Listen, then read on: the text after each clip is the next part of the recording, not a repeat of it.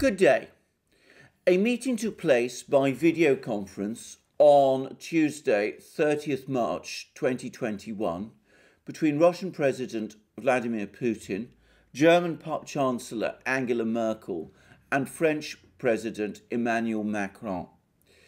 Before discussing what took place during this meeting in detail, I should say that this format of Putin meeting with the German and French leaders together in a private conference is by no means unique. It began to develop over the course of the Ukrainian crisis, when the Germans and the French essentially took over from the EU bureaucracy all discussions between the EU and Russia on Ukrainian issues. But it has since broadened to cover other topics. The fact, by the way, that it is Merkel and Macron who address Putin in these meetings, and the fact that they also, when doing so, appear to speak for the entire EU, shows the true power, where the true power within the EU lies. It does not lie with the likes of Claude Michel, President of the European Council, or Ursula von der Leyen, President of the European Commission. It lies with the leaders of the two most powerful countries within the EU, Merkel and Macron. To those, by the way, I should add the third powerful national leader who participates in EU meetings, who is the President of the United States, with Joe Biden recently attending by video conference a meeting of the European Union's European Council. However, I will discuss that more fully another time. On this occasion, it was Merkel and Macron who spoke with Putin and did so clearly as representatives of the EU. I should say that it is not clear from the readout or transcript of the meeting that the Kremlin has provided who exactly it was who instigated the call, but I'm going to make a guess that it was Merkel herself. So what led to this call? Why has there been a decision for Merkel and Macron to speak to Putin at this particular time? Well, the short answer is that it is the events of the last few weeks. Firstly, there is the massive problem of the EU's crisis in medication rollouts, which I have discussed in multiple programs. The EU, having completely trashed the reputation of the AstraZeneca product, which is now limited in Germany only to patients over the age of 60, faces a severe medication shortfall, even as the case count of the pandemic within the EU is rising.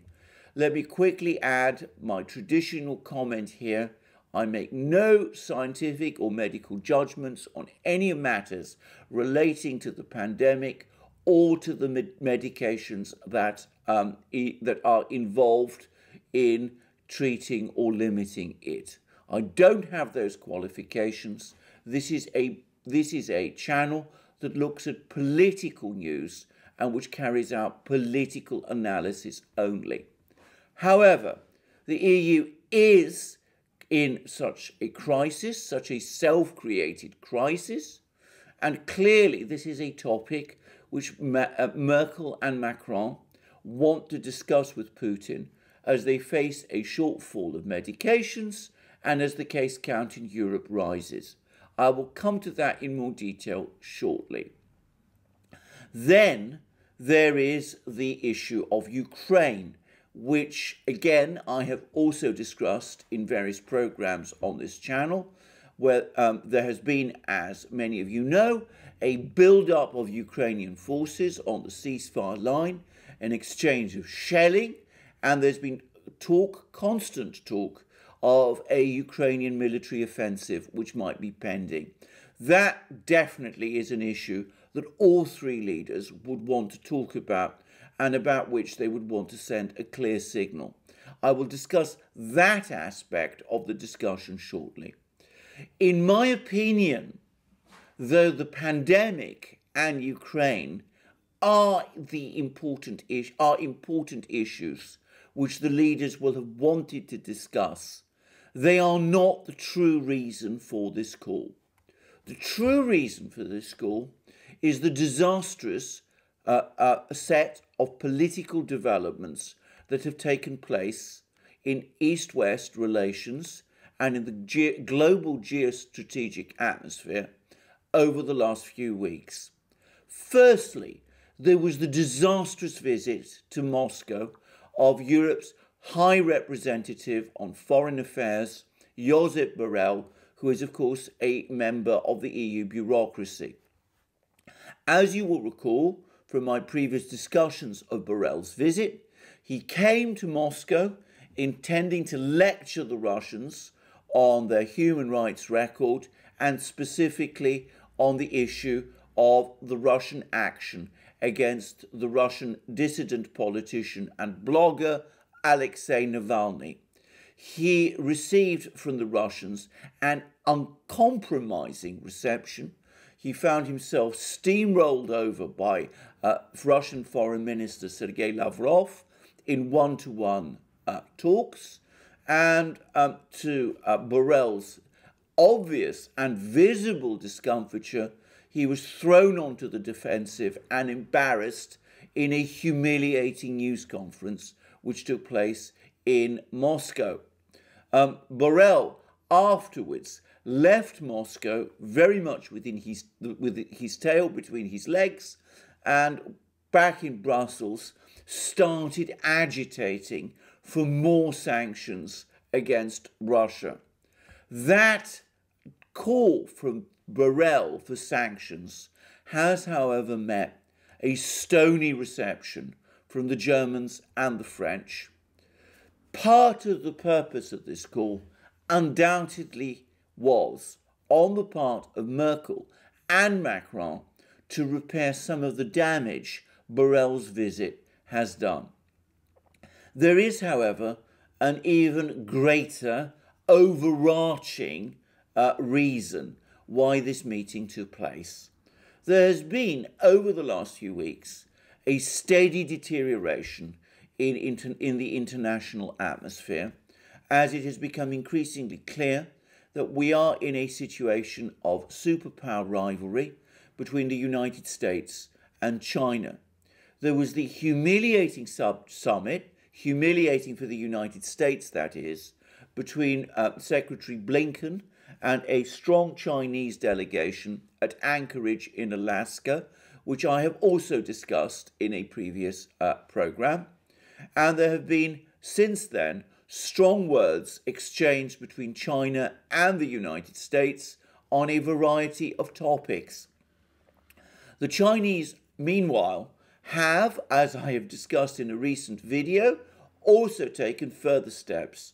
They have now acted decisively to support Iran, concluding a 25-year strategic partnership treaty with Iran, which will provide Iran with the economic support it needs to withstand US sanctions.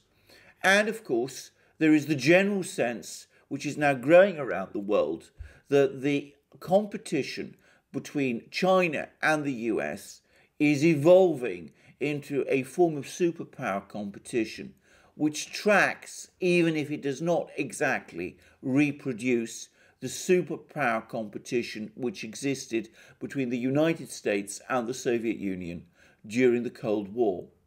The Europeans are highly conscious of the difficult position which that puts them in, both politically and economically. They have little reason to pick a fight with China.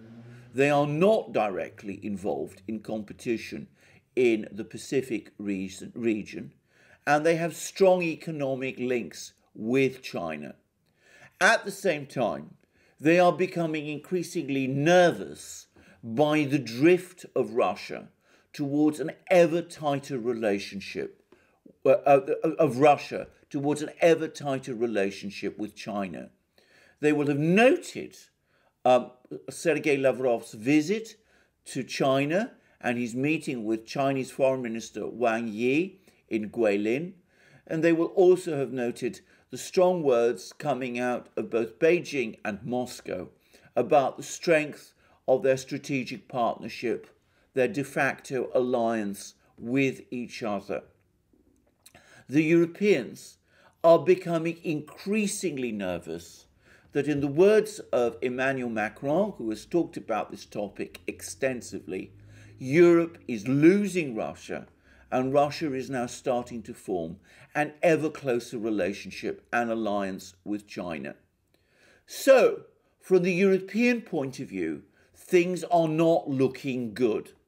On the one hand, the United States is refocusing its energies away from Europe towards rivalry with China in the Asia-Pacific region. Over time, that inevitably means that the weight of American power is going to be transferred away from Europe towards confronting China in the Asia-Pacific, leaving the Europeans more exposed in dealing with Russia.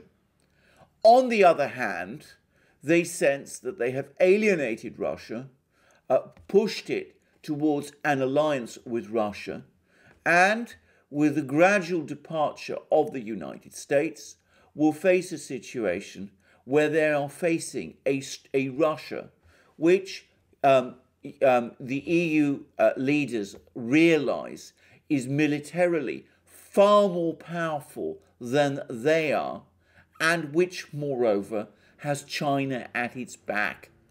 That is an alarming prospect, and obviously it causes them great concern. In addition, some European leaders, Macron especially, have probably been able to read the numbers and understand that the critical mass of Russia and China together, the combination of their militaries, their economic weight, their resources, and their technology, not only equals that of the United States, but in some measures indeed surpasses it, with all the indications of the stronger growth being on the Chinese-Russian side as opposed to the American. So, from the European point of view, as often discussed by Macron, this de facto alliance between China and Russia is bad news. And anything they can do to try to draw the Russians away from the Chinese is worthwhile and is something that must be attempted. So, partly the purpose of Macron and Merkel in talking to Putin on Tuesday was to get him to try and maintain a dialogue with the EU on various topics so that he doesn't drift too close to China, and so that the Russians remain convinced, which after Borrell's visit they were openly doubting, that there is some purpose in continuing the relationship with the EU. Having said this, it's absolutely clear from the readout the Kremlin has provided of the talks that the Europeans, that Merkel and Macron, found Putin in a completely uncompromising move. On every topical issue, he refused to give an inch.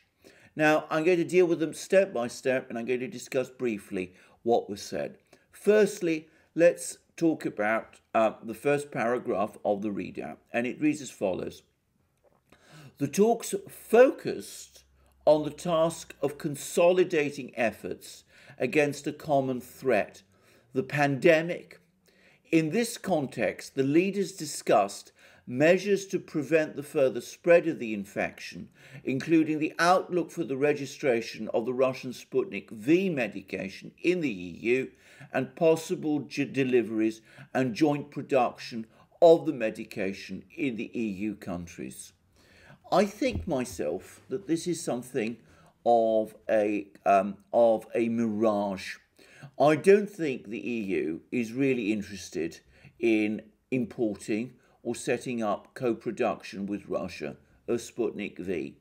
I may be wrong about this, but I read recently that the European Medicines Agency will only consider whether or not to license Sputnik V for use within the EU in May, and that any production agreements will only start to bear fruit in about a year. So there is no realistic prospect of Sputnik V filling the space or filling the gap created by the EU's rejection of the AstraZeneca medication. Besides, Russia itself has had production issues with Sputnik V.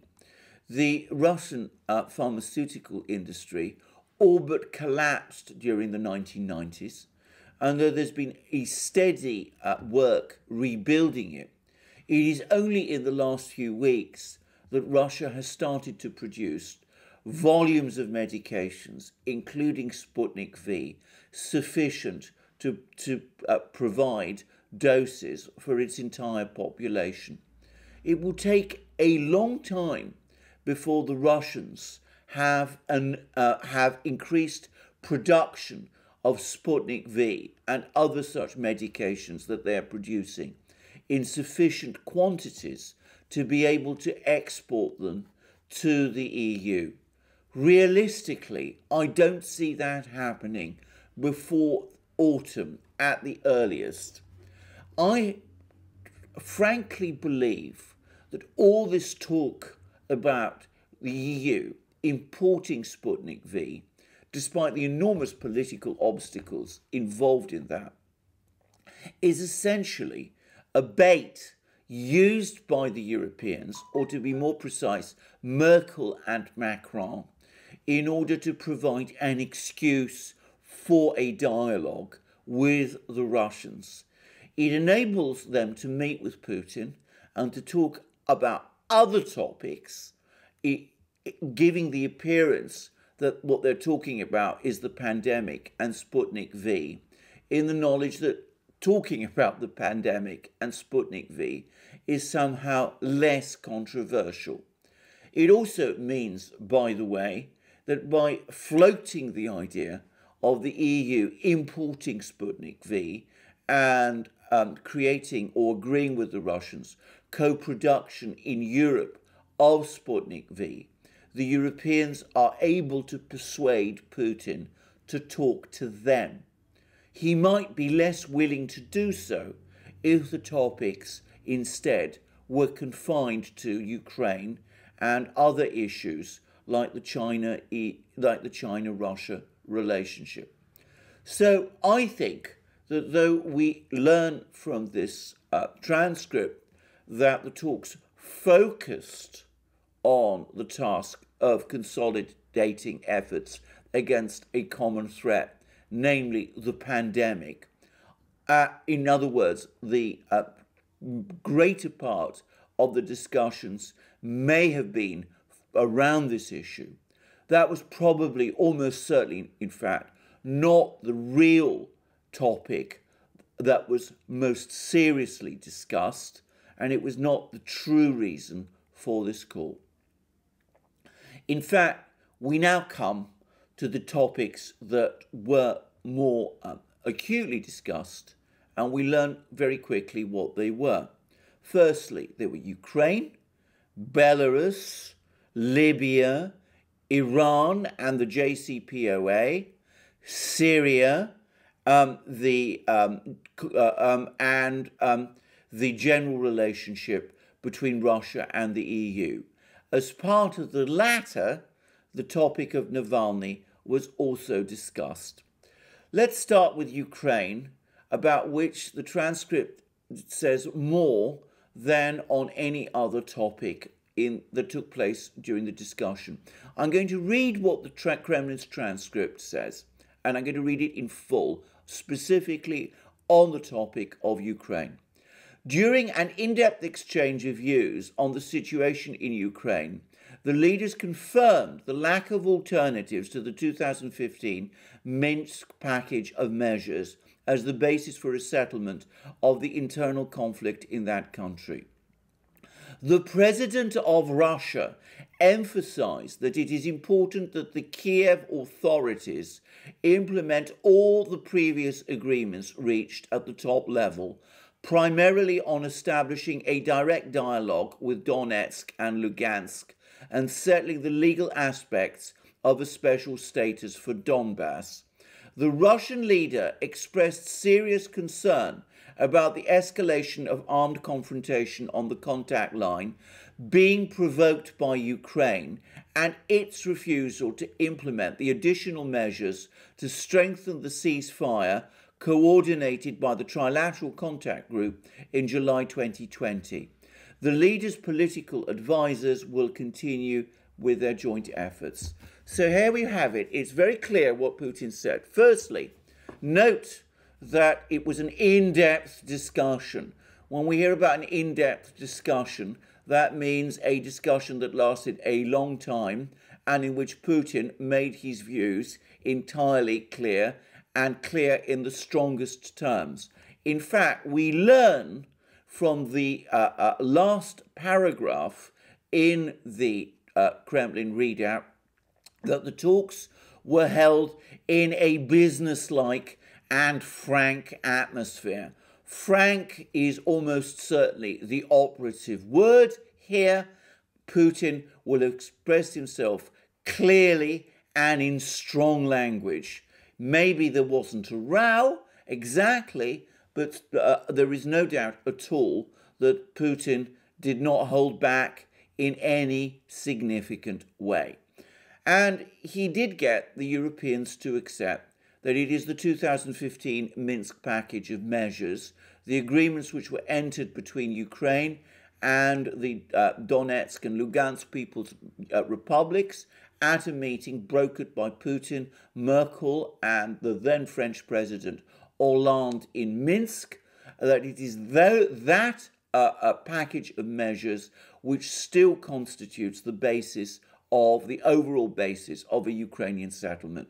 I say that because the Ukrainians have been repeatedly hinting that they want to move away from the Minsk agreement. They want instead to come up with an alternative roadmap to reintegrate these two regions, Donetsk and Lugansk, in Ukraine, and that they do not want to talk to the leaders of Donetsk and Lugansk directly, even though that was what they committed themselves to doing in the Minsk agreement in 2015. Putin got Merkel and Macron to agree that it is the Minsk agreement and that is still in effect, that still provides the roadmap, and that no other agreement or set of agreements and no set of proposals coming from Ukraine will be countenanced or will be set in its place. The Germans and the French will have had little basis upon which to disagree with that. However, it is the implications of what that means that would have made them feel extremely uncomfortable. Firstly, note the Kremlin transcripts, words which undoubtedly reproduces Putin's words. The settlement of the internal conflict in that country, namely Ukraine. The Ukrainians have been consistently trying to argue that the crisis in Ukraine is a war of aggression fought against Ukraine by Russia. Putin is having none of that. This is an internal crisis within Ukraine. Russia is not a direct party. And to repeat again the words of the Kremlin transcript, the president of Russia emphasized that it is important that the Kiev authorities implement all the previous agreements reached at the top level, primarily on establishing a direct dialogue with Donetsk and Lugansk and settling the legal aspects of a special status for Donbass. In other words, in order for there to be a settlement of the crisis in Ukraine, there must be direct talks between Donetsk and Lugansk, the two breakaway republics there, and the people whom Putin pointedly refers to as the Kiev authorities, calling the Ukrainian government the Kiev authorities calls into question its legitimacy. Putin is in effect saying that until there is a resolution of the internal crisis in Ukraine as a result of direct negotiations between those who hold power in Kiev and those who hold power in Lugansk and Donetsk, there is no legitimate government in Ukraine. That is not something the Europeans agree with or are happy to hear, but it is what Putin, in, as the transcript says, a frank and businesslike manner, will have told them. Last but not least, on this section of the readout, we learn about Putin's serious concern about the escalation of armed confrontation on the contact line being provoked by Ukraine and its refusal to implement the additional measures to strengthen the ceasefire coordinated by the Trilateral Contact Group in July 2020. This is a clear-cut warning. Putin is telling the French and the Germans that it is Ukraine which is breaching the terms of the ceasefire, that it is Ukraine that is going back on agreements it made in July 2020, and there is a clear hint here that as a guarantor of the Minsk Agreement of 2015, which Russia partly brokered, if Ukraine takes further steps which threaten Donetsk and Lugansk, Russia will intervene and will act to protect Donetsk and Lugansk from any action taken by Ukraine. That, I think, is the single clearest and strongest message that Putin will have given to Merkel and Macron over the course of this discussion. We learn that the leaders, that's to say Putin's, Macron's and Merkel's, political advisors will continue their joint efforts.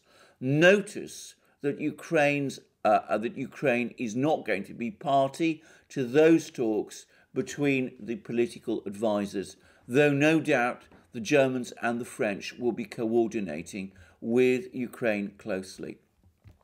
I have made known in recent programs why I personally doubt that there is going to be the Ukrainian offensive in eastern Ukraine that many people have been talking about. The reason for that is that Ukrainian offensive would almost certainly fail, and I don't frankly believe that people begin wars knowing in advance that they're going to be defeated. I think after this warning from Putin conveyed to the Ukrainians through the Germans and the French, the chances of a war in eastern Ukraine anytime soon have lessened further. As for the Europeans, I think they would be horrified by the prospects of such a war, which would cut totally contrary to whatever objective Merkel and Macron might have had in trying to maintain the dialogue with Putin through this meeting, which took place on Tuesday. Now, we come back to the other topics that were discussed, and I'm going to come to the points made towards the end because I think that they provide the key to the reason for this meeting. We learn from the transcript, we read in the transcript the following words. They, that is to say Putin, Macron and Merkel, also discussed relations between Russia and the EU. The Russian leader reaffirmed Russia's readiness to restore a normal, depoliticized interaction with the EU, provided there is reciprocal interest. In other words, the Russians will continue or resume a dialogue with the EU, a dialogue which Russian Foreign Minister Sergei Lavrov has said is to all intents and purposes ended. But they will only do so on the basis that it is, in the words of the transcript, a normal, depoliticized interaction. In other words, no lectures about Russian domestic policy, no attempts to put Russia repeatedly in the dock, and provided there is reciprocal interest. In other words, it is the EU that must make the first moves. It must be prepared to speak to the Russians as equals, respecting Russia's rights to conduct its own domestic policies as it sees fit, and not reciting to the Russians the kind of lectures that Josep Borrell sought to recite to them a few weeks ago over the course of that disastrous visit. Again, we learn from the transcript, from the readout, that the meeting took place in a businesslike and frank atmosphere, and I am sure that Putin was very frank and very businesslike when he pointed all this out. And then, of course, there were all the other various topics that they talked about. We learned, for example, that they talked about developments in Belarus, and again, Putin was completely uncompromising. This is what the readout says, the Kremlin's readout says. Vladimir Putin pointed out that foreign interference in the affairs of that sovereign state is unacceptable. Well, whose foreign interference is he talking about? He is talking about the foreign interference of certain EU states. The EU ambassadors made fairly clear that they were supporting the protests against President Lukashenko. The European Union has cast doubt about the elections that took place in Belarus last year. And of course, Poland and Lithuania have hosted Belarusian dissident politicians like Tikhanovskaya, who's currently in Lithuania, and Poland has been running or hosting various media outlets that have been running a political campaign against Lukashenko and which have been trying to instigate protests there. The Europeans may have come along expecting Putin to show some willingness to discuss Belarus with them. What he said to them is, we, Russia, back Belarus, and you should not meddle in its affairs. So that would have been, I suspect, a fairly short and clear-cut discussion with the Russians, as I said, giving no ground. Then there was a discussion about the situation in Libya.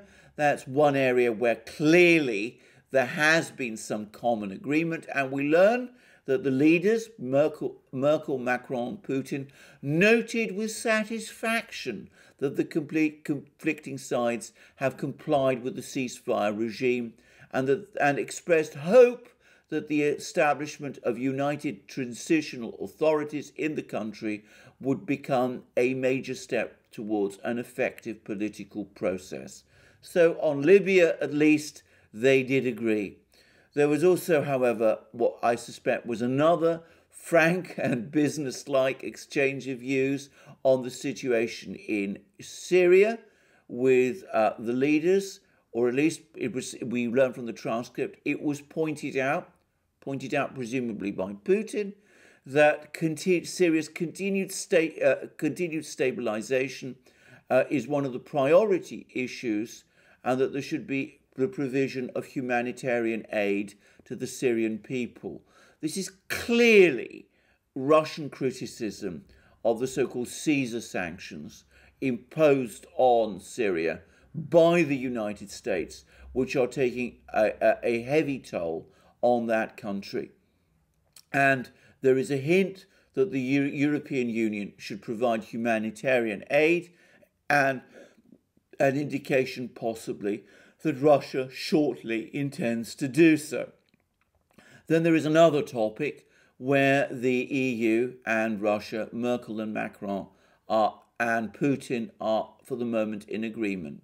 The leaders of Russia, Germany and France unambiguously called for the preservation and implementation of the Joint Comprehensive Plan of Action on Iran's nuclear program and continued coordination of efforts towards this objective.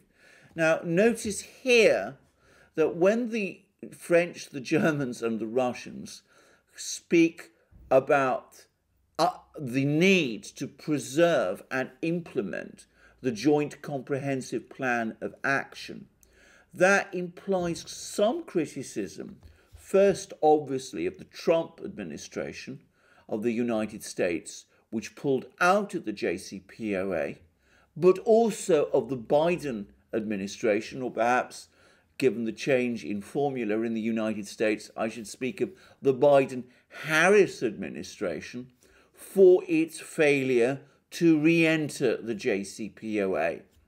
This is, if you like, gentle criticism by the Europeans of the United States, perhaps focused on European alarm that Iran, like Russia, is now drifting into the arms of China, as confirmed by the recent strategic partnership deal agreed by Iran and China following Wang Yi's visit to Chinese Foreign Minister Wang Yi's visit to Iran.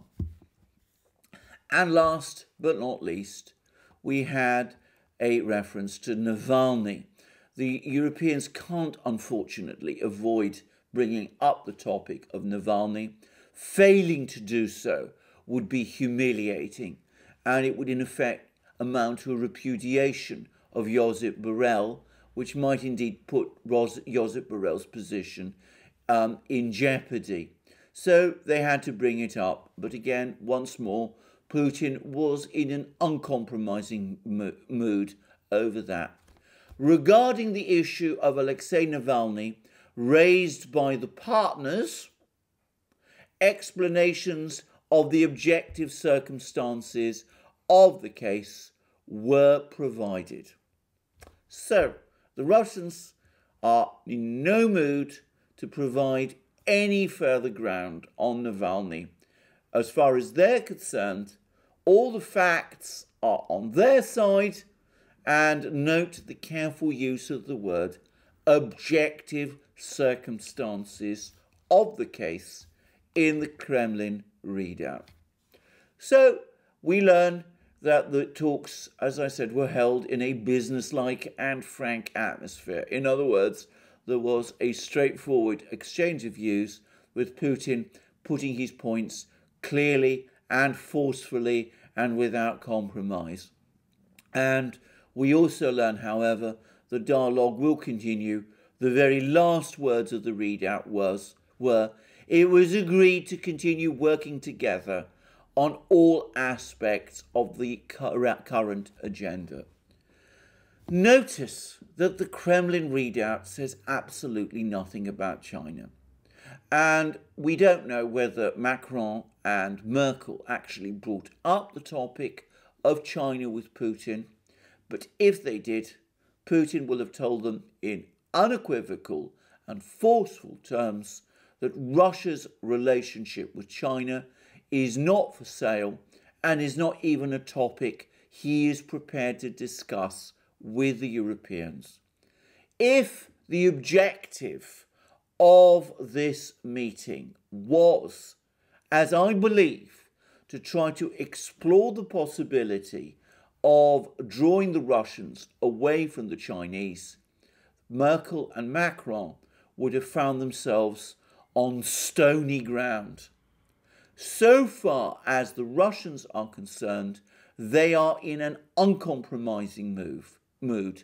Yes, they are prepared to provide or export Sputnik V to the EU and to agree joint production of Sputnik V in the European Union territory with the Europeans, if that is what the Europeans want. But they're not going to let that tantalize and bait them into concessions on other things. Putin took a completely uncompromising position on Ukraine, a completely uncompromising position on Belarus, and he made it entirely clear to the Europeans that if they want to reopen a dialogue with the Russians, it will be on Russia's terms. That dialogue must be normal and depoliticized, as the Russians say. In other words, there must be no lectures, no more talks about values, no more attempts to meddle in Russia's internal affairs. The Europeans must learn to treat Russia as an equal country and must take heed of Russia's interests and concerns. Certainly the Russians are not prepared to treat Navalny as some kind of a pawn which they will be prepared to give to the Europeans in order to improve relations. I doubt the Europeans, Merkel and Macron, will have come very happy from this meeting. I don't see that they made any progress on their agenda in discussing anything with Putin. They will have found him, as always, sticking strongly to his positions on all issues. The ball, in effect, is with the Europeans, as the Russians have said, in terms of any improvement of relations. But if the Europeans do want to improve relations, which they can do, not only will it be on Russian terms, but it will also be without any sacrifice of Russia's positions and friendship and indeed de facto alliance with China. Nor should the Europeans be surprised about that. If Russia did not have China at its back, I wonder whether Merkel and Macron would be talking to Putin at all, instead of simply attempting to dictate to him. So there we are, a meeting which perhaps clarified some issues, which gave a clear-cut warning from Moscow about any dangerous moves that might be on anybody's minds in eastern Ukraine, but which in all other respects ended in a complete impasse. A dialogue is going to continue, but it is going to be purely at the level of special advisors. There's no détente, no breakthrough in relations, but the Europeans have been put on notice that if they want better relations with Russia, it will have to be on Russian terms. We will see whether that is what the Europeans eventually decide to do. I doubt that Merkel is prepared to go that far. Whether Macron is perhaps more open to question.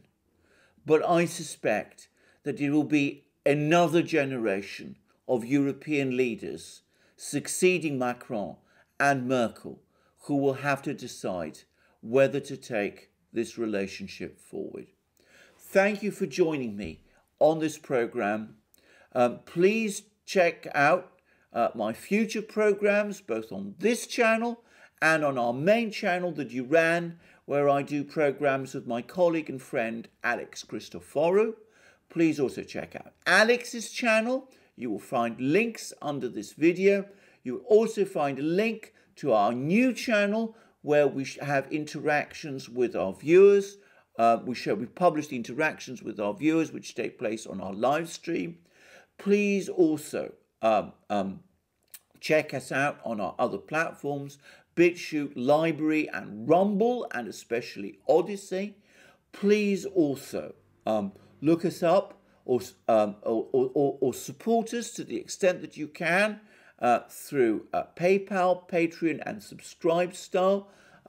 Remember, you can support us through donations or payments in Bitcoin and other such currencies.